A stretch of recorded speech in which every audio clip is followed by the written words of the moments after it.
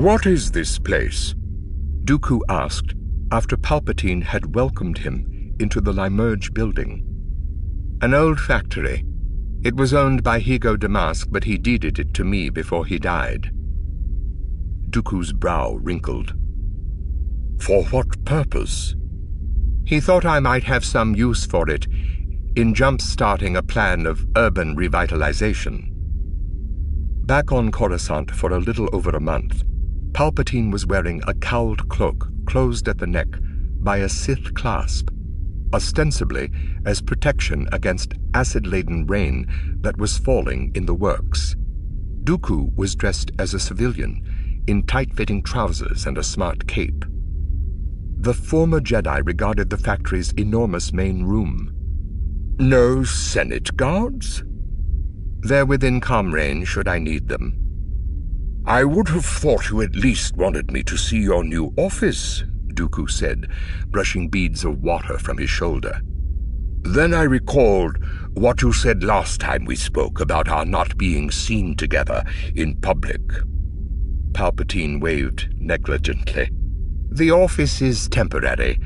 One more suited to the position is already in the planning stages."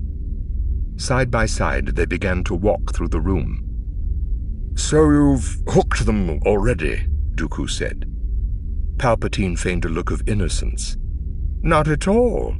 The Appropriations Committee approached me with the idea of constructing a dome near the Senate building that will also serve as a docking facility."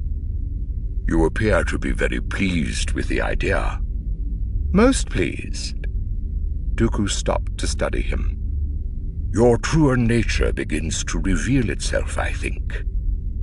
When Palpatine made no response, he added, "Congratulations, by the way, on Naboo's defeat of the Trade Federation.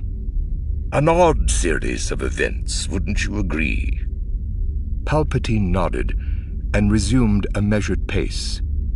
"Everyone involved, including me, underestimated the abilities of our queen. It pained me to learn that Master Qui-Gon had been killed." He paused momentarily. "Was it his death that firmed your decision to leave the Order?" "To a degree," Dooku said, scowling. "I've learned recently that another of my Padawans, Comare Vosa, is alive." "I hope that's some consolation," Palpatine started to say. "It isn't, as she is said to be leading the Bando Gora." Dooku looked at him. "She could be a danger to the Republic's Supreme Chancellor." "Then thank you for the warning. How did the Council react to your departure?" "Not well. They demanded more explanation than I was willing to provide." "And Master Sifo-Dyas?" Dooku frowned. "He knew that my leaving was simply a matter of time, although he did say something I found to be rather curious. He said that if I had any designs on instigating dissent, he would be one step ahead of me." Palpatine shook his head in confusion. "Are you planning to instigate dissent?" Dooku smiled faintly. "My first order of business is to reclaim my title." "Count Dooku," Palpatine said, assessing the sound of it. "Somehow it suits you better than Master Dooku."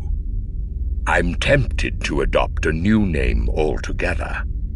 "A new beginning." "Perhaps I should do as you've done." "As I've done?" Palpatine said. "Call myself Dooku, as you retitled yourself Palpatine." "I see. Well, what meaning is conveyed by a name in any case?" Again, he paused for a long moment. "I understand that Qui-Gon fell to a lightsaber." Dooku's head snapped around. "The same Sith he confronted on Tatooine. The Council is hoping that Gunray can shed some light on the matter once the trial is underway." "I wouldn't put much faith in that. Does the Council know anything at all?" "Not even his Sith name," Dooku said. "But they know that there is another." "How could they?" "In theory, When the Sith went into hiding 1,000 years ago, they vowed that there should be only two of them at any given time. One master, one apprentice through the generations. Was this one who killed Qui-Gon the apprentice or the master? Dooku looked at him as they walked. My every instinct tells me that he was the apprentice. Obi-Wan suspects as much as well, based on the Zabrak's behavior. The Council is being more circumspect, but naturally they want the other one found. He fell silent, then added, The Sith deliberately revealed himself on Tatooine and on Naboo. More than disclosing their alliance with the Trade Federation, he did so to send a message to the Jedi. It amounts to a declaration of war. Palpatine came to a stop at a broken window that overlooked the rain-drenched works. How would one even begin to know where to look for this other Sith? I'm not sure, Dooku said, coming abreast of him. Several crises of the past decade bear the signature of a more sinister intelligence than those who planned and perpetrated the events. Yinchor, for example, but especially Eriadu and the assassination of the Trade Federation leadership. Clearly, certain beings have dealt with the Sith, perhaps without realizing it, and some may be dealing with the surviving one currently. Now that I'm no longer a Jedi, there may be a way for me to extract information from the crime cartels and other organizations. Eventually, I will find him, or her, and with any fortune, before the Jedi do. To avenge the death of Master Qui-Gon, Palpatine said, nodding, and aware that Dooku was staring at him intently. The thought preoccupied me for some time, but no longer. Palpatine turned his head slightly. Then why seek this one? Because I suspect that Naboo was only the beginning. A kind of opening salvo. The Sith want to see the Republic brought down, much as you and I do. Palpatine didn't respond for a long moment. But to ally with a Sith? For many, they are the embodiment of pure evil, but the Council knows differently. What separates a Sith from a Jedi is the way each approaches the Force.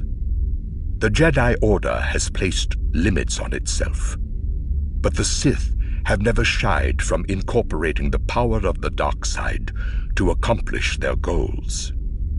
You wish to learn the secrets of the dark side? I confess that I do. Palpatine restrained an impulse to reveal his true identity. Dooku was strong in the Force, and might simply be attempting to draw him out. On the other hand, something tells me that this hidden Sith may eventually find his way to you, he said at last. And if and when he or she does, I hope that the alliance you forge will help us restore order to the galaxy.